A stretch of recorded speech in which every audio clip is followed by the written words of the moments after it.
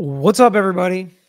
Man, it really feels like Monday. I don't even have this light on. We're just winging it today, but we're here and it's lunchtime at trial. So it's time to go. It's time to talk about what happened at the end of the day on Friday. It was kind of a short afternoon. And then we're going to talk about this morning, specifically focus on Seth Kenney, who is one of the main alternative theories for the defense that Seth Kenney is to blame. Seth Kenney is at fault, and he is the one that should eat the brunt of this. He is the one that let the live ammo come on to the scene and the set of Rust, and therefore it's his fault, not Hannah Gutierrez. She was set up to fail by Seth Kenney specifically, and we get to hear from him today. And there are some times where he sounded a little shady, sometimes where he said exactly what he needed to. So I'm going to be interested on what you guys think and what you feel as far as how reliable his testimony was. I think that's really important for the jury to assess, is what was his involvement? What did he know? Was he negligent? And we've got to assess that before they can really move forward on how they feel about Hannah Gutierrez. Obviously, she was negligent, but did her negligence actually cause the death? Because if she didn't bring live ammo on the set, she wasn't the last one with the gun, and she didn't hand the gun to Alec Baldwin, I think the defense has a pretty good argument. But can they get there is the question. Can they get there? Hit that like button if you guys haven't already, and make sure you subscribe to our page so you can be here for all of our future videos if you just hit that reminder bell. All right, so we're going to start here with the medic, who had a tragically sad story to tell. And it was really difficult to listen to her testimony. Somebody on set for people's safety, realizing there shouldn't be this type of dangerous activity on set. And then when the worst happens, she's thrown into the mess to try to fix it without the proper tools that she needs, because these are not the types of injuries she's supposed to be dealing with. She's supposed to be dealing with a bruise, a cut, maybe a broken finger if somebody falls, but not gunshot wounds. And I think it's really important that we remember that as we listen to it. And she saw Hannah acting unsafe on set, not doing proper safety checks, confirming basically what every other witness said. And she went through the treatment that she tried to render for Helena Hutchins. On cross, a common theme, she has also sued everyone. She has a judgment against Sarah Zachary. The defense is able to point the finger at other people. And the defense is going to use her pointing the finger civilly at other people, including Sarah Zachary, in part of their argument that other people were at fault. Now, she also never told anyone about Hannah's safety concerns. And I think that's a good point for the defense, that everybody is pointing the finger at Hannah now, but nobody brought it up when it was actually happening. Sorry, somebody asked. Melissa said, sheesh, the chat's moving. How would one's own testimony in a trial help them in their own separate lawsuit? Well, the only way testifying in a criminal case really helps your civil lawsuit is if somebody gets convicted, they're per se liable civilly. So if Hannah Gutierrez is guilty of criminal negligence, then it's a lot easier to prove civil negligence. I would say in this situation, it's already pretty easy to prove civil negligence, but it can help if the defendant is convicted in a lot of different areas. If it's a battery case and they're convicted of battery. We talked about this a little bit with the Johnny Depp case. If there was criminal convictions, then we would have had, another jury that would have pointed the finger as who was actually at fault. We didn't in that case, and we don't in this case yet.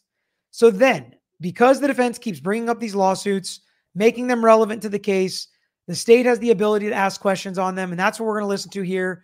And oh boy, was this bad for the defense? And then we'll listen to how the judge tries to strike it, and it just keeps getting worse and worse.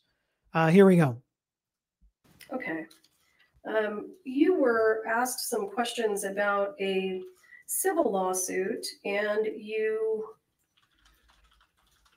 were asked if you were testifying today because you thought it would help your civil lawsuit. Correct. And I think your response was, you didn't do it for money. That's not how it started. So I'd like you to, and then I think you got cut off. I'd like you to go ahead and finish that. And because it was relevant, because the defense brought it up to show her bias, it's appropriate for the state to ask this question so she can combat her bias and explain, no, I'm not really biased. Reason that I brought any kind of lawsuit to anybody in the beginnings is because I wanted change in our industry. I did not want something like this to be able to happen again to anybody else, to their families, to the crew that knows them as family.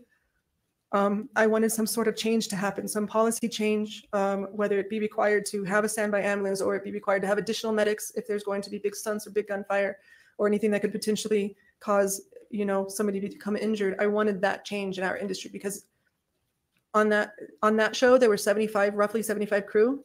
That is minimal to compare to what I normally would have on set. I would have no less than 300 usually before I would be approved to have an additional medic to come and help me. That is just not okay. That is not okay. So that, to me, some bonus points for the state, but also from the defense that it was generally unsafe and should be safer. And that's why she did it, to make it all safer. Now, that doesn't absolve Hannah Gutierrez because she was involved in that and part of the unsafe conditions, but that's not where it ends. Okay. And being the only medic there with 2 patients, knowing my resources were not close enough to help in any significant way is what I wanted to change.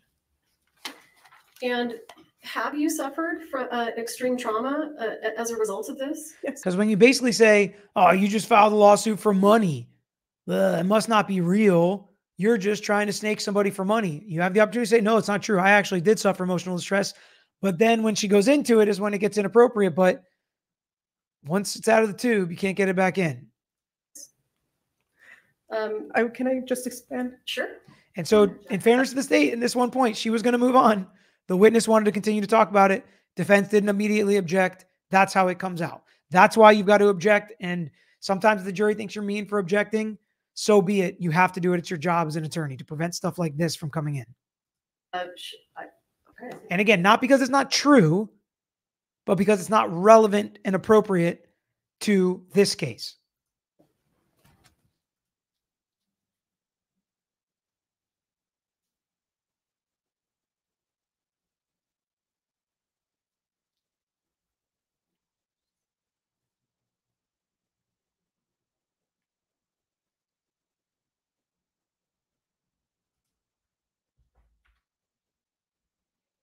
Oh, he did object. I guess he did object. They're at sidebar now. So he did object, and the judge incorrectly allows her to expand on it and then goes back and tries to take it back. So I forgot that he objected here last Friday. So he did object. He did do his job. Congrats to him. I apologize for saying you didn't. He did object. He did the right thing. The judge is who screwed it up to allow her to even testify to this because she should not have, and she tries to walk it back and can't. Upon my questioning, you asked if I asked you about your claim for emotional distress, and you responded and asked if you could expand on that. The court is going to let you. Please expand. Thank you. I went home that night and I looked at my little boy, who's the same age as Helena's son. And all I could think about is how I could not save his mother's life and how he was going to grow up without a mother. And how her spouse. It's brutally sad, but it's past the realm of relevance, and it definitely is a lot more prejudicial than it is probative of any fact for this case. You don't have to prove pain and suffering in this case. You just have to prove that there was death, which they've proven. And how her spouse lost the love of his life. I did not expect this testimony. What did you expect? I did not expect this testimony. So you're going to, and I mean no harm to you, but we're going to. She means, she's like, all due respect, I'm going to strike it, which is appropriate and what she should do. But I don't know what she expected when she wanted to expand on her emotional distress and pain and suffering. Strike that testimony. Okay. So disregard that testimony. Okay. All right. Let's. Okay. All right. All right. So I just want to play that clip because the jury did hear it. And while you tell them to strike it, it's probably going to affect them. They understand how serious this is. And that's the point. When you talk about a lower level felony like this, sometimes it can feel not as serious as a higher level felony. Those are the types of things in testimony that really make them feel exactly how important this is. AKA the cat lady said, you can throw out all the witnesses and the videos are still damning to Hannah. She didn't do her job. Bottom line, she is guilty. Let me know if you agree with that. I definitely think they need the testimony as well, but the videos and a lot of the recordings and things like that are not good for her as well. So the state is doing a pretty good combination of both, I think. People are asking, is her lawsuit relevant? I don't think the state would be able to bring it up if they just wanted to, but once the defense brings it up, it's definitely fair game for the state to ask about it on redirect. Ain't that the truth, Cheryl? Okay, the next witness was a script supervisor turned substitute teacher after like 40 plus years doing it, 70 plus movies. She's the one that always makes sure that, you know, if my top button is unbuttoned, I don't button it in between scenes and then it's buttoned on take 2. So then in the middle of the scene, I have 1 button and then 2 buttons. I thought that was kind of cool that that's what she does. And we, again, just like we've heard so many other witnesses, we get to hear her compare Hannah to other armorers. Now, to me, one of the issues with this is she has some inconsistencies with some of the other witnesses. And when you have people that are not experts and you have people that are wranglers and prop people and script supervisors and grips and cameramen and whatever, all describing what an armorer does, if they don't actually know, it can create inconsistencies about what her duty actually is as the armorer, which I think is interesting, and maybe defense can use it, maybe they can't. But let's listen to her explanation of what an armorer does, comparing it to what she's seen on her 70 plus other movie sets.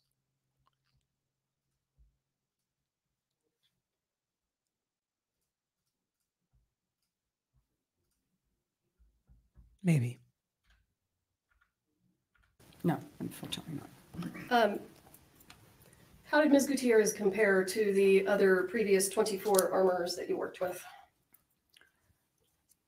I found her to be inexperienced and did not present in the way that I'm used to seeing professional armorers, union armorers on a film set.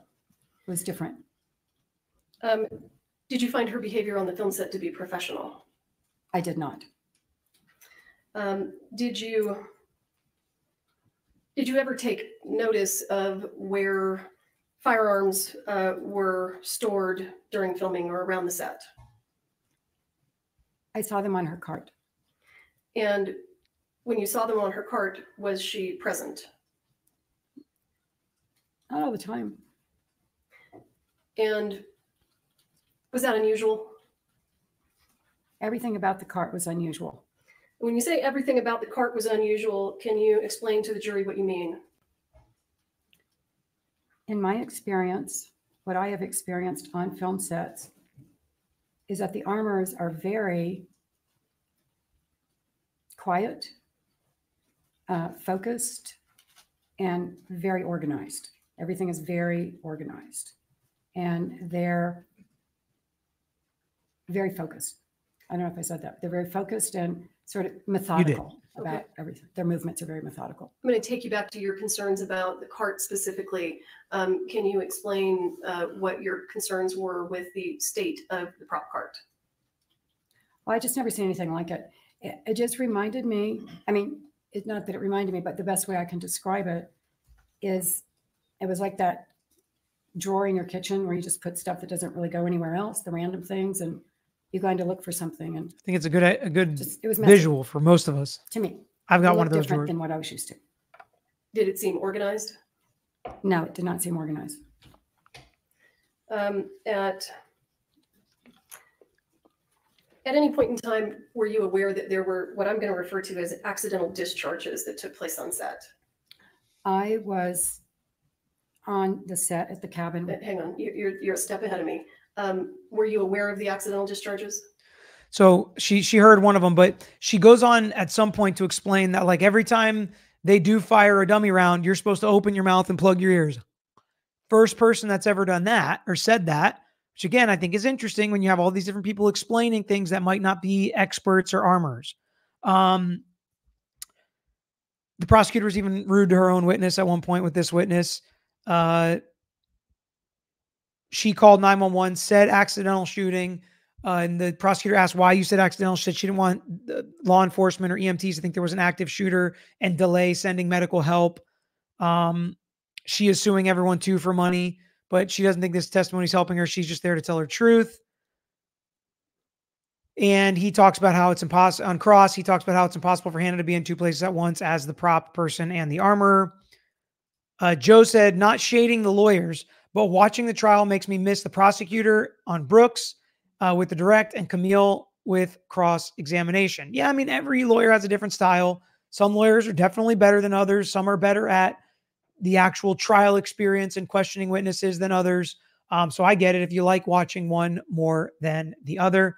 A couple people kind of have this sentiment. Shani said, the issue I'm having is Hannah getting the bulk of the punishment when all of these other people didn't do their job either. It's all a mess.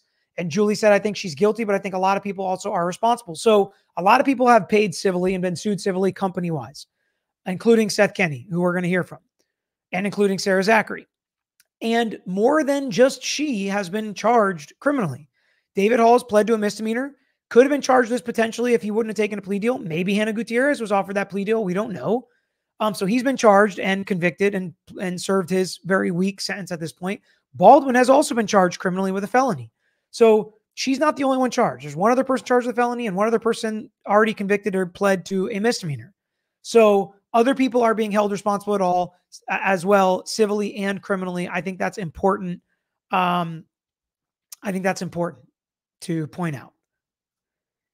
Kenney and Sarah didn't like Hannah and wanted to get her fired. They set her up to have a failure and did not think it would end so badly. He has been directing this investigation from the start. So Ranger fan, I want to hold most of this until we get to Seth Kenney. I'll leave this comment up here and we'll get back to it later. All right. Then the beginning of today, we hear from a still photographer who took lots of pictures. She was specifically told to take pictures of the gun pointed at the camera. She assumed the armorer was checking. Baldwin was clearly the boss. She confirms low budget films are everybody is cheap. And that people were kind of rushing. She admitted most of that on cross. On redirect, did you ever see Hannah checking the guns? No, but she wasn't really paying attention. And anytime the prosecutor didn't get this witness to say what she wanted, she would just lead her, put the words in her mouth. She would say correct, and there were no objections. Then we had Popple back, the officer we knew was going to have to come back because the state wouldn't let them get certain pictures in, but the state called them to talk about other things. There were more clarifications using pictures that the live PDQ ammo did not match the live ammo on set. I think they did a good job there of kind of proving that it was not from PDQ once again. I feel like they have proven it. The live ammo was not PDQ from PDQ. Let me know what you guys think in the chat. John, why don't you throw a poll up there? If you had to guess or vote, I should say, so put who brought live ammo on set. Put PDQ, Hannah, or Billy Ray. Those are the three options we've really heard from. It had to come from one of them. And I don't necessarily know if they've proven where it came from. Circumstantially, they've got some evidence it was from Hannah, but I do think they've kind of proven it did not come from Billy Ray or PDQ. So is that enough to get the vote for Hannah? Or you can put not proven, John, as the fourth option. So who brought live ammo on set? PDQ, Hannah, Billy Ray, or not proven? And then let me know what the results of that poll are, because that's really interesting to me. And that seems to be a huge question in everybody's mind. On redirect, she said she was there specifically to locate similar ammo, and none of it matched what was on set. She was really only looking for 45 caliber live rounds from PDQ when she executed the search warrant. Because on cross, they asked her, did you find this? Did you find that? Things like that. All right, next witness, and we're going to bring up the video from today and start breaking that down.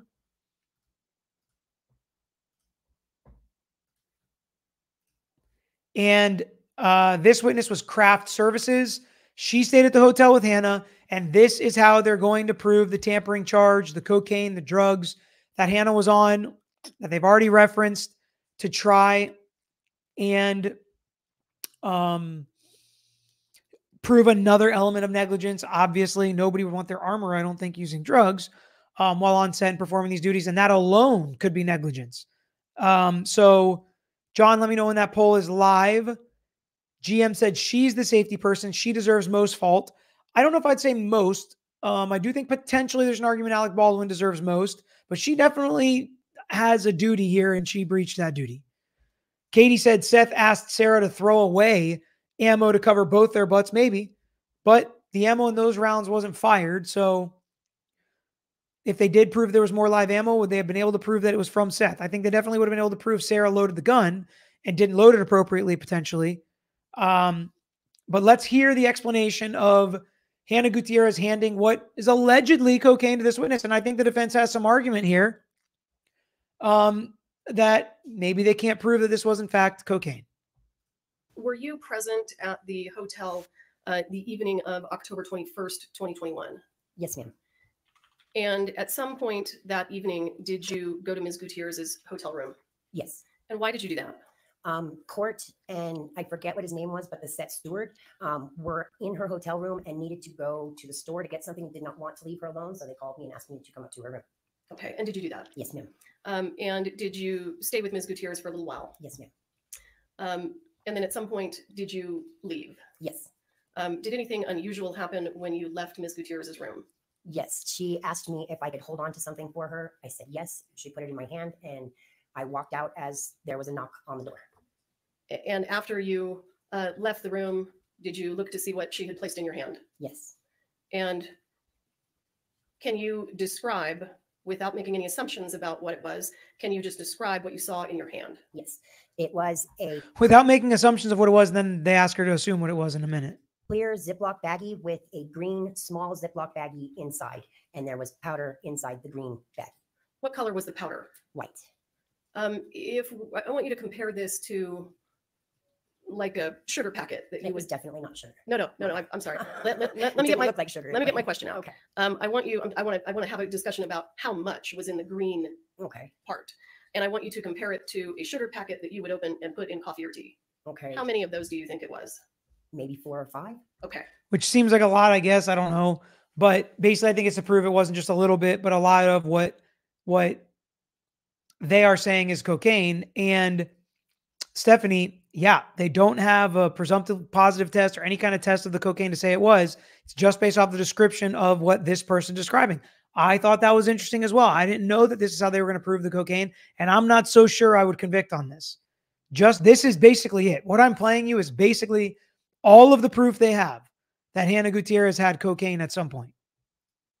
Different from saying she's smoking weed in the text. I do think they can prove that she was doing drugs in and around the time that she was the armor. But this is, I would say, no, this is not enough for me to prove beyond a reasonable doubt. And Ms. Smith, how old are you? I'm 51. And when you were a younger person, did you have an opportunity to use the drug cocaine? Yes, ma'am. I'm a recovering addict. Are you So she is a recovering addict, which I think gives her some credence in describing what cocaine is and how she would know it was cocaine. familiar with what cocaine looks like? Yes, ma'am. Are you familiar with the way that cocaine is packaged? Yes, ma'am. Based on that experience, what did you believe to be in the bag? I believed it to be cocaine. And what did you do with it? I threw it in the hallway trash can before even going downstairs to my hotel room. And why did you throw it in the hallway trash can? Because like I said, I am a recovering addict. I can't first and foremost have it in my possession. And second, I was really very offended and I didn't want anything to do with the situation anymore. Okay. That's it. That's the proof, basically. And we're going to skip ahead to hear some of the cross-examination. And he tries to say, oh, it could have been this, it could have been that. Some weak arguments, but I'll let you listen to them. They're true, but I wouldn't have necessarily gone the way he went. I would have just said, you didn't test it for cocaine, you didn't taste it, you didn't smell it. You're just saying it looked like cocaine, but you have no way to actually prove it was cocaine. That's just your opinion. You're not an expert. You're not a law enforcement officer. You're not a chemist. You're not a pharmacist. That's kind of the route I would have gone. He does a little bit of that, but then he also says like, it could have been creatine, which I was like, oh, creatine. Actually, creatine does have that kind of crystally substance, but different than sugar and protein powder is definitely, I definitely know about creatine and protein powder, and that is not the same. Protein powder and creatine, I'll just say, is not the same consistency. Were called over and there were, you could see she was visibly distraught, couldn't you? Yes. And didn't you say that you They're was, continuing with that. They're going to connect those dots later that she was distraught. If there was any inconsistencies with that first statement, it's but because she was so distraught. stay with her that night, make sure she was okay? I said I would stay with her for a little bit, yes, until court and the steward came back. Okay. And at the time you left, had they gotten back? No. So before they got back, despite your word earlier, you left. Yes. Did Miss Gutierrez Reed also go to your room that night? No. It's like he knew she was going to say no. Now, your testimony is that the last time you used cocaine was approximately 20 years old. Is that right? Yes, sir. So that would have been, I think, 31 years ago. Yes. And since then, thankfully, you've been clean. Is that right? Yes, sir. So you have not seen that substance in 31 years. That's fair to say? No, that's not fair. I just think that was a horrible line of question. It's like, you haven't done coke for 31 years, so you must not know what it looks like anymore.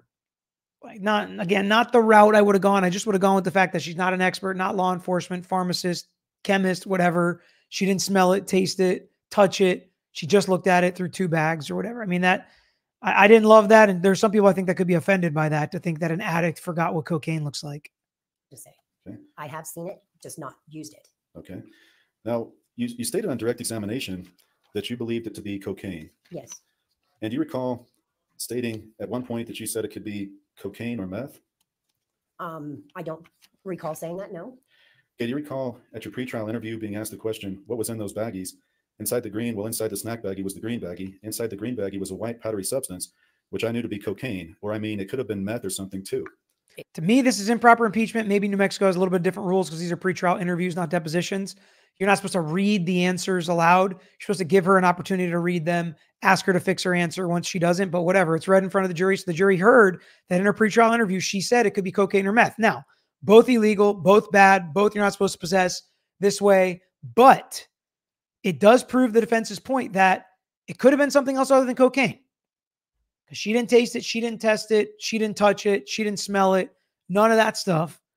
And even she thought it could be multiple things. So I think that was good.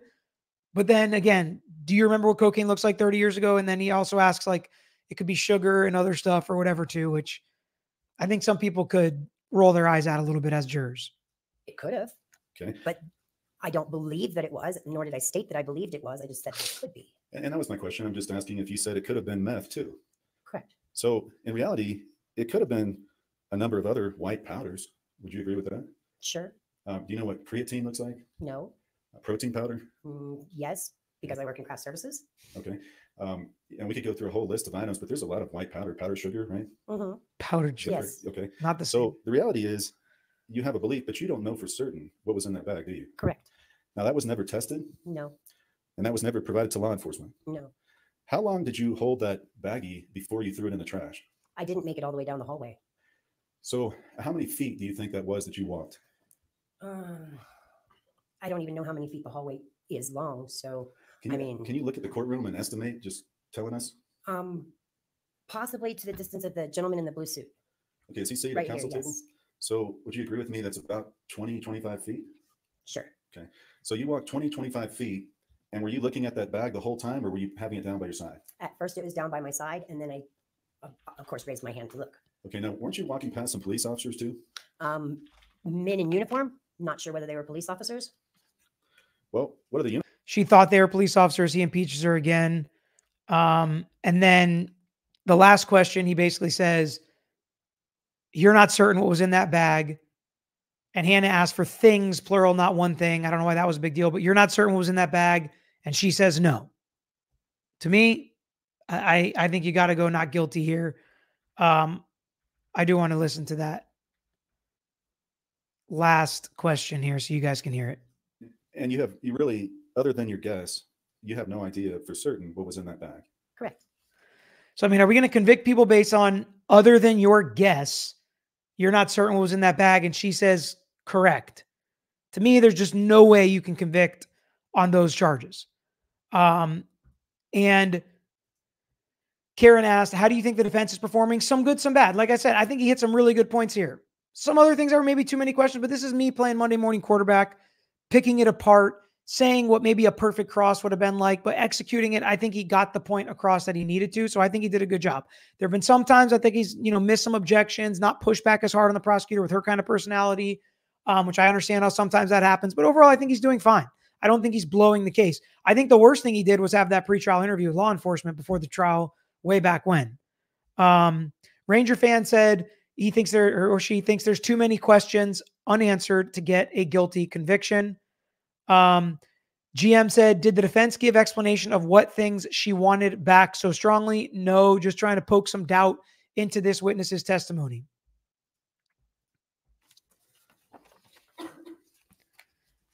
And then we're going to get to redirect. Ever seen regular sugar? Have you ever seen powdered sugar packaged like that? Never. Have you ever seen regular sugar packaged like that? Never. Have you seen cocaine packaged like that? Yes. And that's a great point. When you say powdered sugar, when you say sugar, who packages it in little baggies like that? What about cocaine? Is that how it's packaged? Yes. So if you would have just left some of those examples off, I think potentially it would have been better, and he could have just argued that in closing. It could have been sugar. It could have been creatine. It could have been protein powder. It could have been a million different things. She even said she wasn't certain. But to give the state the opportunity to come and do that on redirect, I think was effective.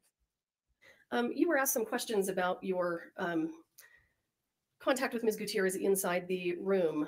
Did you, when you were in there, in Ms. Gutierrez's room visiting with her, did you speak with her? Yes. Did she mention to you that she was extremely worried about Ms. Hutchins and Ms. Hutchins' death? No, ma'am. What specifically did she say to you when you were in her room with regard to? I don't know why this is relevant. I would object to relevance. Like, she wasn't super upset about Helena Hutchins' death. What does that have to do with her negligence in causing death? You didn't say she did it intentionally. You're not here to prove that she hated Hannah Gutierrez Helena Hutchins, or had some motive or anything like that. So why are you asking these questions? Why is that relevant? I would have objected to all of this because I do think it's damning that she's sitting in the room immediately after, distraught, giving somebody cocaine to hide or get rid of or hold on to for later. She's not caring about Helena Hutchins or Joel Souza. She only cares about her career. That's just purely to make her look bad, in my opinion, but they let it come out on redirect. To any concerns that she had. Yeah. What specifically was this room visiting with her? Did you speak with her? Yes. Did she mention to you that she was extremely worried about Ms. Hutchins and Ms. Hutchins' death? No, ma'am. What specifically did she say to you when you were in her room with regard to any concerns that she had? She was concerned about her career. She was concerned about being prosecuted because somebody got shot. All right. Nothing further. Thank you, ma'am. That's one more question. All right. And then we take a little break and we get to Seth Kenney. This is Seth Kenney, so you can take a look at him as we discuss his testimony. He still has his business, which I thought was interesting. Talk about how he met Thel Reed, I think is his name, Hannah's dad, on Django Unchained. He's the big time gun coach. They work together on the Yellowstone projects.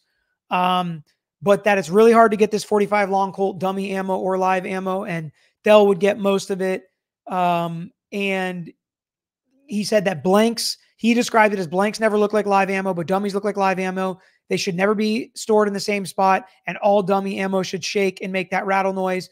Sometimes people are changing it and make it rattle less because you used to be able to hear it in some movies with a trained ear, that if they were manipulating the firearm that had blanks in it, that you could hear that rattle. And obviously you don't want that. He said he gets his dummies and blanks basically 100% from Joe Swanson, and that he was asked straight up, did you provide any live ammo on the set of Rust? And he said no. He did say that Baldwin's gun was brand new, and he did provide, 30-ish guns. The day of the shooting, Sarah Zachary did call and text him. He and Hannah had a disagreement on 10/16 about the accidental discharge, where she yelled expletives at him. And then eventually he started to figure out he was being blamed when he saw a morning show with the lawyer, Hannah's lawyer, and Thel Reed on the morning show together, basically talking about it. And then eventually he got sued by Hannah Gutierrez, and he realized they were going to point the finger at him. And he was basically cooperative with law enforcement the entire time. And the state tries to get into the content of the lawsuit. There's an objection. The judge sustains it, doesn't allow them to get into the content of the lawsuit, and instead just asks him the final question of, was that lawsuit ultimately dismissed? And he says yes. But any smart jurors, I think, would think, well, did he pay her? Did insurance pay her? Did she technically win? And that's why the lawsuit was dismissed, or was it without merit? And it kind of leaves some open questions about his culpability, even civilly, in this case. But if anybody's paying attention, I think they can realize that everybody paid out civilly on this case, because everybody basically screwed up, including Seth Kenney, even though he did not necessarily admit that he screwed up. On Cross, there's a little comparison about the training done on Rust versus on the 1883 or whatever that show is called. He weirdly cannot explain when he brought ammo back from 1883. I thought that was very weird. Like, conveniently, he was forgetting stuff, and he went back and tried and still couldn't figure it out. After saying live ammo and dummies should never be stored together, he's like, but we all saw the live ammo labeled in the PDQ headquarters, and there were dummies all around. So why'd you do that? And again, he can't really explain that, and it makes him look a little hypocritical on Cross. When he explains his inventory, how he writes it on a piece of paper and he keeps it all up in his head, and it's very casual. It's not a word people usually like to hear around firearms, around live ammo, around dummy rounds, especially when we're talking about this set that was incredibly sloppy. And he trained Sarah Zachary and Hannah Gutierrez, who were also very sloppy. And we hear him say basically do as I say, not as I do, because he says these things should never be stored together, but he himself stores them together. And there were just guns kind of laying all around at his property. I also thought the defense did a pretty good job of impeaching him on some different things. And he basically said, oh, well, I don't really remember that interview, that pretrial interview. And it's like, really, that's your explanation? It's like, okay. I think this is where I want to be here. Yeah, he starts looking through his statement. So let's play a little bit. Let's listen to some of his cross so you guys can hear, because one of the really important things that Ranger fan brought up that I want to hear from you guys is that, do you believe him as a witness? Do you think he's a credible witness? If you're balancing all these witnesses against each other, David Hall, Sarah Zachary, Hannah Gutierrez's testimony we've heard from the videos, Seth Kenney, who do you believe? Who do you not believe? Because that's going to be a big part of it. Tom basically said he thinks Seth seems kind of sketchy, and we're going to listen to some of his cross-examination so you guys can kind of make that determination yourself. He's showing him his statement to see if it refreshes his recollection. Thank you, Azam, for gifting a membership.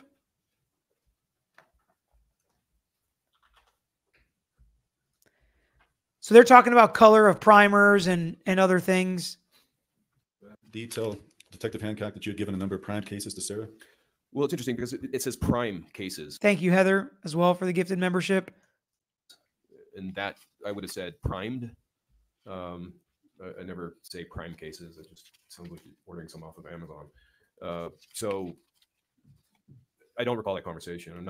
I don't even know what I'm referring to in that conversation. He doesn't recall that conversation, and he doesn't even know what he's referring to in that conversation. I believe this interview was done in July of 2023, so like barely more than 6 months ago.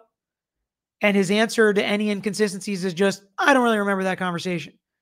I hate when witnesses do that. As a lawyer, it immediately makes me think they're lying or trying to change their testimony. But I don't necessarily know if jurors feel that way, which is why you guys are so important to tell me how you think. Vicky, this would have also been a great question to that witness on redirect by the state. Do you usually try to get rid of your sugar before the cops come, or get rid of your creatine to make sure they don't see that you have creatine on you? Well, do you recall that there was discussion about those being there and that you looked for a picture to show Hancock? No, I don't remember. Okay. Do you recall stating that chances are they'll all have the same color primer? This conversation, I just don't remember the particulars of this conversation with Detective Hancock. Okay, so this might have not been the pretrial interview. This could have been an interview Hancock did 2 years ago. I'm not positive. I thought he was reading his pretrial interview. Do you recall at all, regardless of the conversation, that Sarah Zachary had primed cases on the set of Rust? If they're on the invoice and it's a dummy, or excuse me, it's a blank round, and I would include a primed case in a blank round invoice, because again, it's consumable. I would not be surprised if they got primed case blanks, let's call them. Well, sir, don't you know that? Don't you know you provided that to Sarah Zachary? No, it was 2.5 years ago.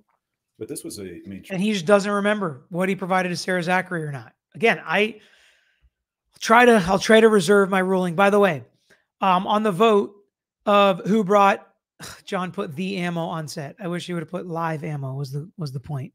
So hopefully you guys all got the point of the question, which was live ammo on set, not the ammo, because there's tons of different kinds of ammunition. Hannah Gutierrez got 42%. PDQ got 10%. That's higher than I would have expected. Billy Ray only 1%. And I think that's just because he was barely mentioned. But 46% of you think it's not proven, which is interesting. I wonder what you guys think about the case. We're going to hold off on voting on guilty, not guilty yet. But that's a very interesting poll to me. Traumatic event for everybody. You remember that, don't you? I remember it being traumatic. Yes, you absolutely. You remember providing those cases because you discussed it for 5 pages in this. No, I don't remember. And again, the lawyer's testifying that he discusses that conversation or what he gave to her for 5 pages, which again makes him seem even more suspect to the jury. But that's inappropriate for the lawyer technically to say, well, you were talking about it for 5 pages, but I can tell why he's annoyed. Creatine is like something you take as a supplement that's supposed to help you build muscle. Basically, it like holds water around your muscle, makes your muscles look bigger, helps your muscles recover more. It's basically a workout supplement, protein powder, creatine, that type of deal.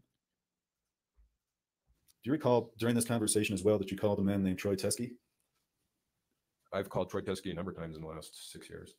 I'm asking you specifically, during the interview with Detective Hancock, November 1st, do you recall that you called Troy Teskey? In the interview room, yes, with detective at the Santa Fe County Sheriff's Office, yes. Yes, because he was at lunch. You called him. You were trying to reach him. Yes, now I understand what you're talking about. Okay. And do you recall also calling Joe Swanson as you were sitting down with the detective? I do. And do you recall when you asked Joe Swanson whether he had put these in boxes, how many rounds he had made in total? He said about 700, is what you said. Do you recall saying that he had made about 700 rounds? I have a vague recollection of the conversation with Detective Hancock, yeah. And as you're talking to Joe Swanson and you ask him if they were in the box or the green ammo can, do you recall he's on the phone with you and you're asking if they were in the green ammo can and you say, call God. Well, I mean, still trying. Down. You recall saying that? Vaguely, yes. You also recall saying, you said it twice. You said, shit, shit, shit. Well, she still didn't do her effing job. You recall saying that? That sounds like me. Again, the defense brings that up, and we're going to hear him wiggle around a little bit more here and be a little evasive as a witness, but it sounds like he's like, oh no, could it be me? Could it be Sarah Zachary? Now, he ends up kind of being evasive about it, but I think that was a good thing to bring up impeachment-wise by the defense to say, even he knows he did something wrong, but he still said, well, she didn't do her effing job. So he still points the finger at Hannah. So again, even if Seth Kenney has some fault here, I think the defense is really struggling to completely pull any fault off of Hannah Gutierrez or absolve her from any liability criminally here, even by pointing the finger at other people, including Seth Kenney, who was just a piece of the puzzle or a portion of the equation that Hannah Gutierrez was a huge part of. So when you find out, and I don't want to get into what Mr. Swanson told you, but when you find out whatever you find out on the phone, you say shit, shit, shit twice. Why did you say that? I think I was worried that it was going to be some of these rounds that Thale had given to Troy Teskey and had been using, to shoot, right, shooting live rounds, that somehow they migrated in some of Thale's leather or, through Hannah in some way. And that, again, we were going to be here saying Joe Swanson live ammunition when he's primarily 99.9% of the time, he just provides movies and television shows with blanks and dummy rounds. And he was really worried about Joe Swanson. That's why he said that. And he was also really worried about Hannah, that somehow live ammo got mixed up and that's how it made its way onto the set of Rust. He was really worried about them. He definitely was not worried about himself. That's an uncomfortable situation for Joe Swanson.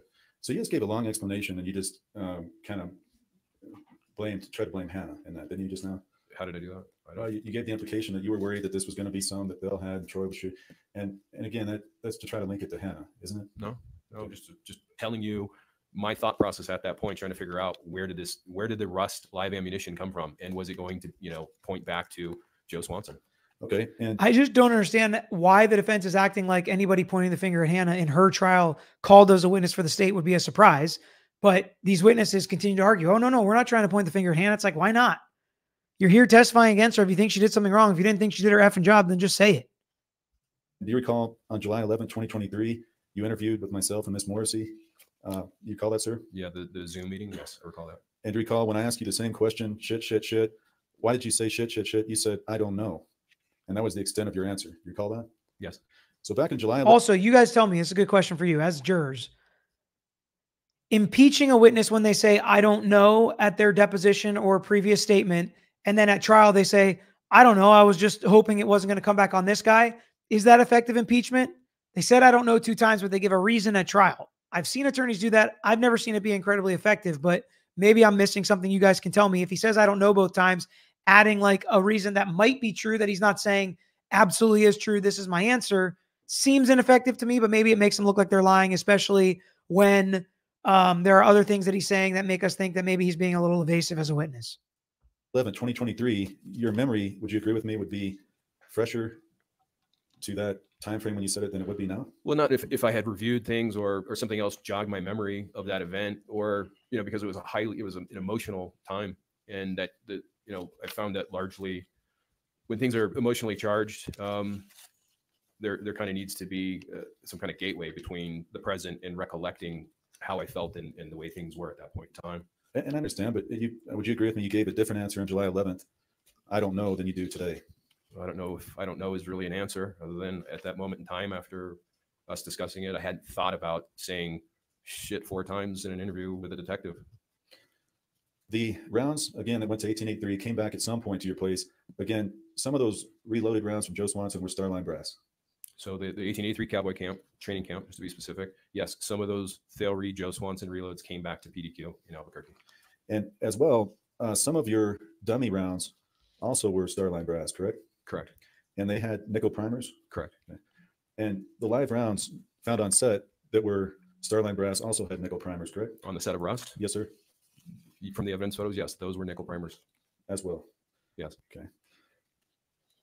And in addition to providing replica firearms, did you provide rubber firearms to the set? To the set of Rust, yes. Okay.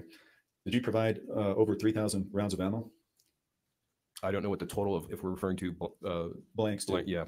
Yeah. I don't know what the total is of blanks to Rust. I've never totaled it out. Well, other than the invoice, that would have been the only time. Okay. When you would get a request from Sarah Zachary for additional rounds that were needed, would she come pick those up from you at your place?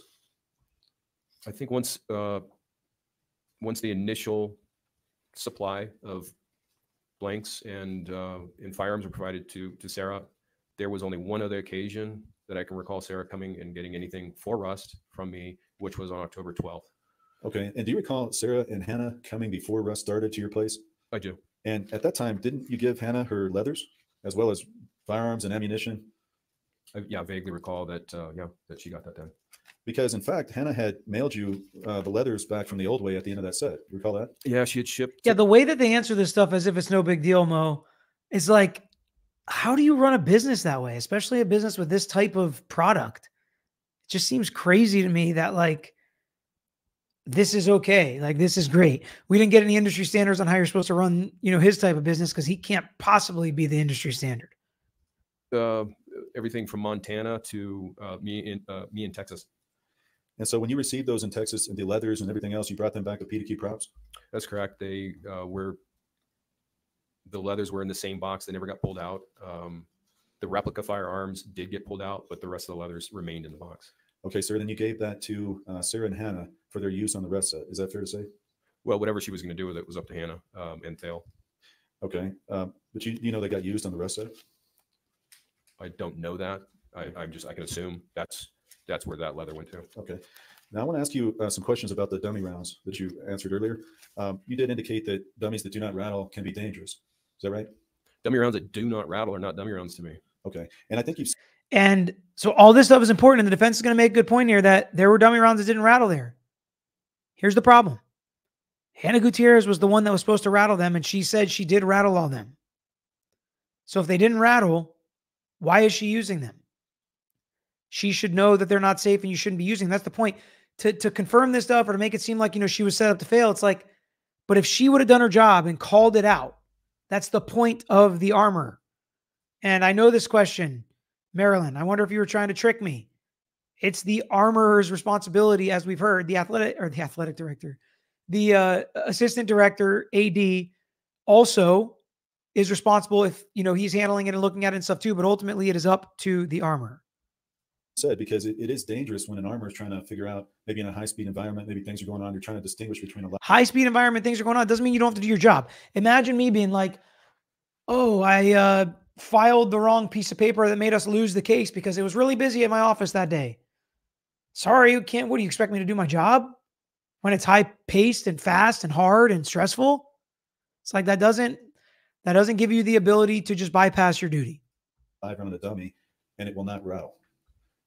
It doesn't rattle. Didn't you describe that as being a dangerous situation? Well, certainly, because it's like a firearm that you can't check is unloaded. You have to assume that it's loaded or that the round is live and it's not a dummy round. Yes, sir. And you also stated. And John, you're right. And they've testified that a million times. But what he's saying is he doesn't think you should use the ones that don't rattle because they're too dangerous.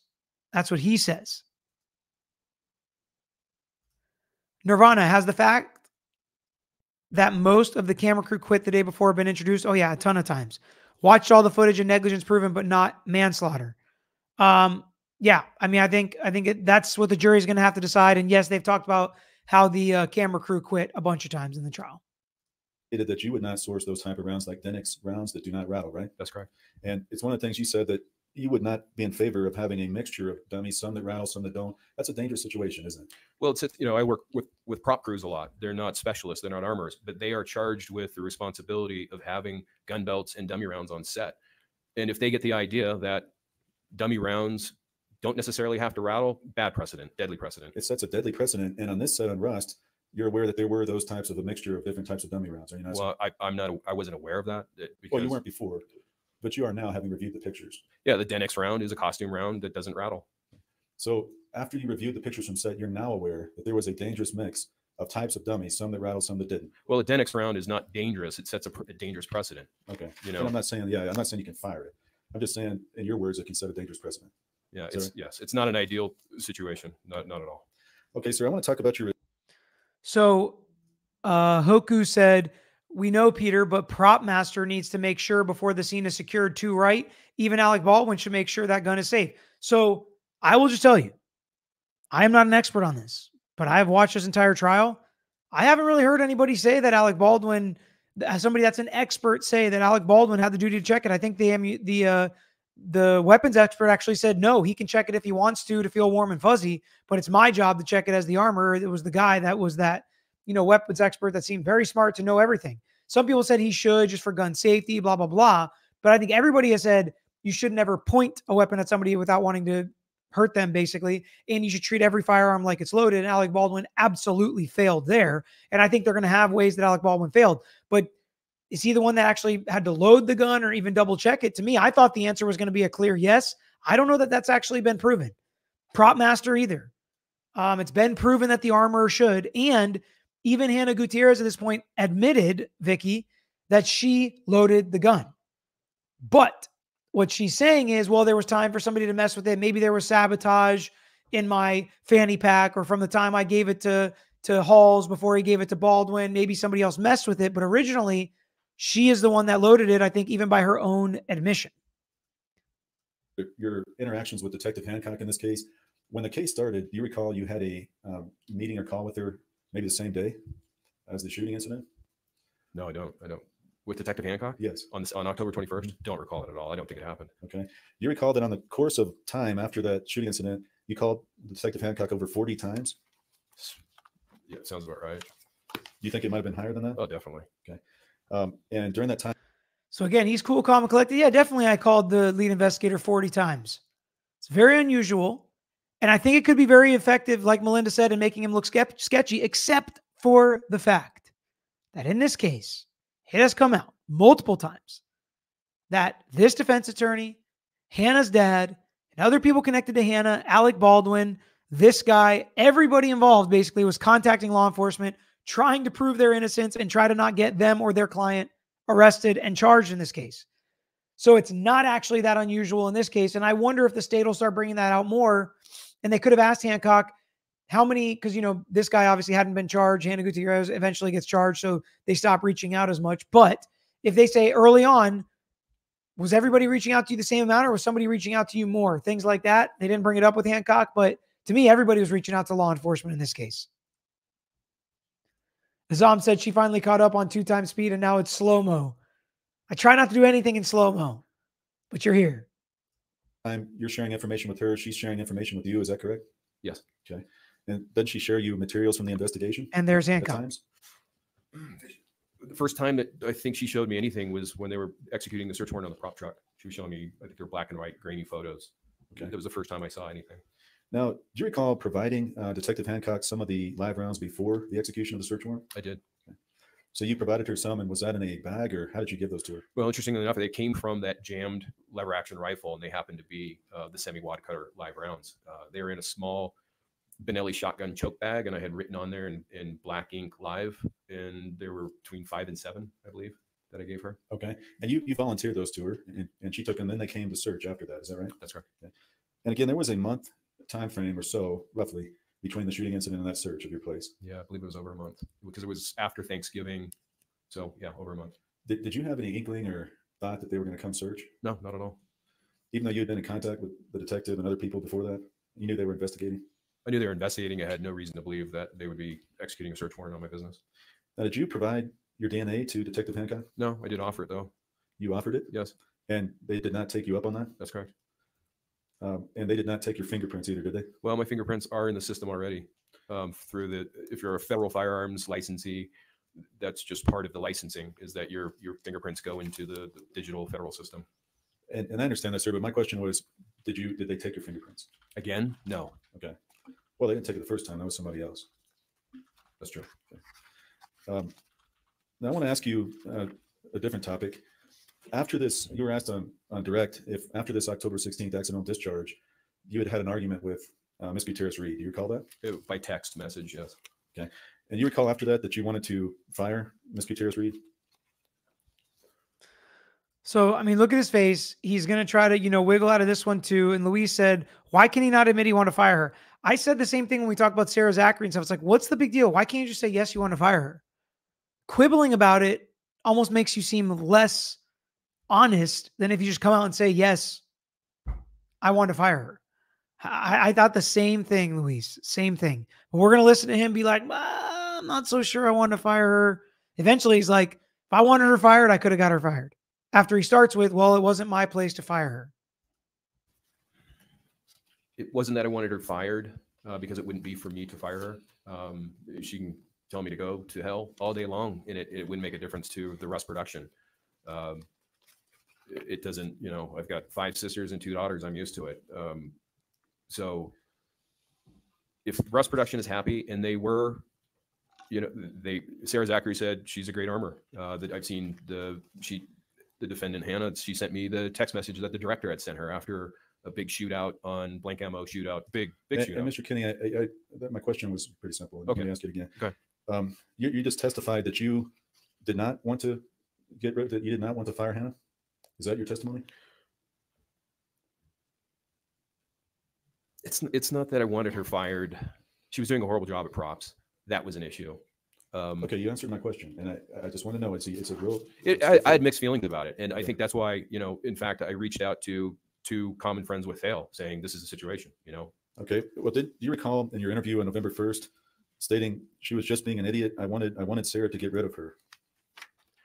Collectively, yes. I mean, even now, frustrated with her, but at the same time, understand what she's up against. So it's like he's saying stuff without really saying it. He's like, yeah, I did say Sarah should get rid of her, and still now I'm frustrated, but I understand what she's up against. It's like, Mo, but her defense was that she rattled all of them, not I rattled some and some were costume rounds. She can't say that. It was a non-rattling dummy, but she was saying like, oh, it was so half them didn't rattle. There were all these issues. I thought she did say some of them had holes in the side. I can't remember now, but I know she said some on set had holes in the sides. Those wouldn't rattle, but she could also see those were dummy rounds. Gingy Prob said, I'm concerned about the onset vibe. That's quite a power differential for her to correct a powerful man. For what it's worth, I work in HR. Power differential can be used a mitigation regarding penalty decisions. I agree. I think it's very hard to imagine somebody this experienced and young standing up to Alec Baldwin or stopping this whole set when everybody was yelling about, we got to get it done. We got to hurry up. I definitely think there was liability, and especially civilly, on the powers that be and the bosses and Baldwin and everybody, the producers, and they're all getting sued and I'm sure paying out tons of money. But at the end of the day, she should have quit. That's the point. She should have not taken the job or quit before she created such an unsafe environment that it could foreseeably lead to someone's death, which I believe it was foreseeable and did lead to somebody's death. Will the jury see it that way? I don't know. I think there's a lot of people that are at fault in this situation. Steph asked, what do you think the lawyers could learn from this whole trial? In my opinion, day one was filled with unprofessionalism. I agree. Forcing and pushing the judge to do sidebars, not speaking objections, being tighter, not allowing the prosecutor to lead witnesses. I think he's kind of, this defense attorney, I heard he's a real estate lawyer. I don't know, but I do think he's getting a little bit better with that. The judge forcing them to come up, I think, is better with professionalism. You can't change somebody's personality or how good they are at, presentation necessarily. But I do think that there's a lot to be learned from this trial. We got 4,000 people in the chat. Make sure you guys hit that like button if you have not already, and make sure you subscribe to our page. Nirvana said, have you seen the AB police interview versus Hannah's interview? He was a complete mess. Hannah kicked back drinking soup. AB admitted he cocked the gun. I agree. I did notice this difference as well, but he's also the one that watched it happen and may or may not have pulled the trigger, but was holding the weapon. So I do think it was more traumatic for him than Hannah, who wasn't even in the room, although it should have been probably more traumatic than it seemed to be for her. Rebecca, does this help or hurt Baldwin's trial given the witnesses so far? Love your channel. Thank you, Rebecca. I kind of think I've seen some things that have helped Baldwin, and I've seen some things that will hurt Baldwin. I definitely think there's going to be different and additional witnesses for Alec Baldwin's case. And I think the experts are going to be experts on different things, like how the gun works. We're going to hear a lot more about what he had to do to make it go off, that it wasn't broken, that he would have had to pull the trigger or done something to manipulate the firearm to make the projectile exit. I think we're going to hear a lot more about that and a lot less about what the armorer's duties are by the state, but maybe the defense will bring up what the armorer's duty are, again, trying to point the finger more at Hannah Gutierrez than Alec Baldwin. It's a mixed bag of emotions, and ultimately it was Sir, not my my question call. was did you remember stating that? Oh yeah. Okay, that's what I asked. Now, do you also recall in a July 11th interview stating, well, I wasn't going to work with her again in the future? So you wanted her fired. Pretty sure like nobody was going to work with her again in the future. But again, Luis, like you said, I don't know why he can't just say, yes, I wanted her fired. I just, again, it was, there were some mixed emotions and in the situation. If I really wanted her fired, I could have gotten her fired. Let me ask you that. If You just said it wasn't your place to fire her like 3 seconds ago when we first started this clip. you could have gotten her fired, you could have talked to somebody on set. Who was your contact on set? It would have been, well, Gabrielle Pickle was, actually Angel Nijum was my first contact with production at Rust. And then it was Gabrielle Pickle. And we heard from her, but that's the basic gist. And I wanted to show you some of his dancing. Cross is still going on in the afternoon. It's going to start with this cross-examination. Azam asked, Peter, could witnesses to this trial testify again during Alex? Yes, absolutely. I expect them to. A lot of them. Is the rattling ammo the only way to determine a live round? No. He is saying he thinks it's the only safe way. So if it doesn't rattle, you shouldn't use it. But we have heard explanations about stuff being removed. So if it has a hole in it, it's a dummy. It rattles, it's a dummy. Or if you take it apart, there are certain things that are dummies that don't rattle and you wouldn't be able to tell by looking at them. So there are different ways to be able to tell if something's a dummy versus live. He was just saying, Seth Kenney, that he wouldn't use it unless it rattled because that's the only way you can really know it's a dummy. All right.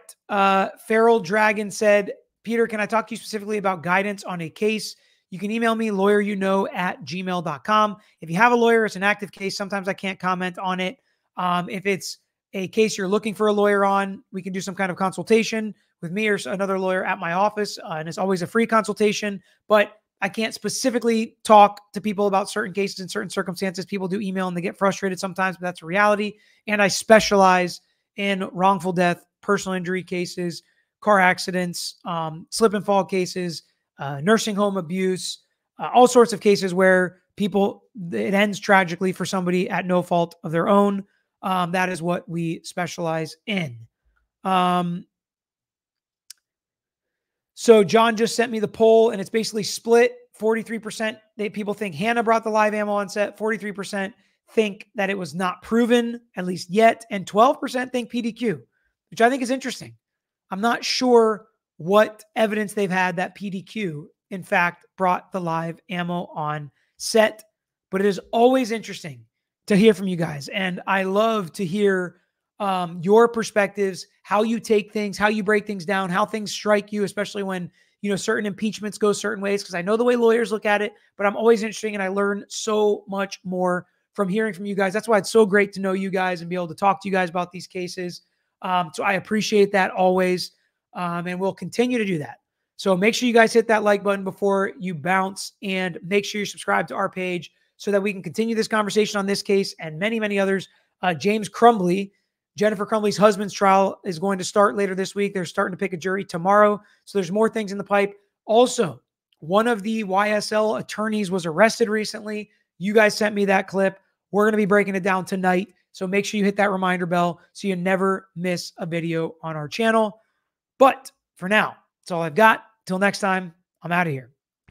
Thanks for watching another episode of The Lawyer You Know. If you enjoyed the episode, please hit the thumbs up and share with your friends who may be interested here on YouTube. And don't forget to subscribe. You can also follow us on Instagram, Twitter, Facebook, and TikTok And don't forget to check out the Lawyer You Know podcast with new seasons dropping every quarter. If you have a case you want to talk to us about, if it's a personal injury case, wrongful death, catastrophic injury, car accident, or slip and fall case, please email us at lawyeryouknow@gmail.com.